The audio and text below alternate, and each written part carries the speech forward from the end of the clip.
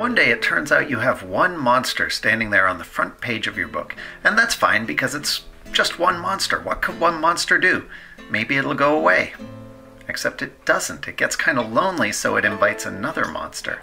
And this second monster is a little bigger and a little scarier, but still it's only two monsters. They'll probably go away soon, so we'll just ignore them. And wait a minute, if there are two monsters and they each invite another monster, well then those two monsters make it four monsters total.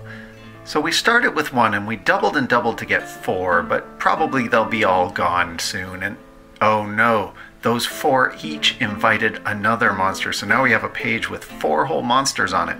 1 to 1 to 2 to 4, that's 8 total monsters, which of course means each of them will invite a new monster. Now we have a page with 8 monsters and it's getting pretty crowded. But now we have 16 total, so our next page, they're not going down to 0, they're inviting 16 more monsters. And this page is getting super crowded and they're fighting and eating each other and chasing each other. Now we have 32 total, so on the next page, we get 32 new invitees coming in here. And oh my goodness, this is getting to be a lot of monsters. And now we're gonna have to double the page size just so we can fit 64 new invitees on, and we have 128 total. We very quickly went from 1, added 1 to make 2, 2 more to make 4, 4 more to make 8, 8 more to make 16, 16 to 32, 32 to 64, 64 to 128 total monsters. And now, of course, the next step requires us to double the page size again. So now we have 256 monsters filling this paper, all because one monster invites another. That one simple rule. And now we're totally out of paper and we have to wash our hands of this whole situation.